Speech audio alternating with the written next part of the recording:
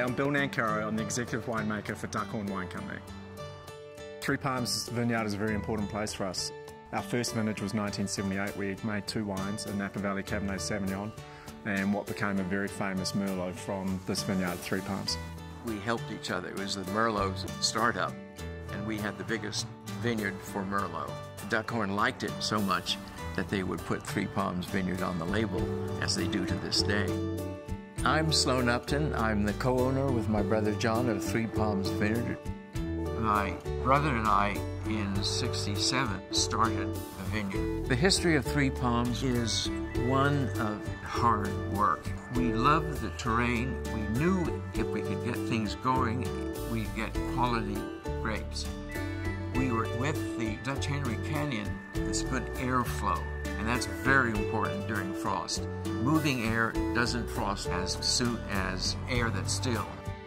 You don't use the word soil here. There are big rocks and even bigger rocks and gravel. Three Palms is a special place. It's a warm location, it has a very free-draining rocky soil, and Napa has very diverse soil profiles. Because of that, the Merlot that we get from here has a very special, unique quality. It essentially produces its own magic that we just try to coerce out of it in the winemaking. I met Dan and Margaret it was about 77, 76, when they started.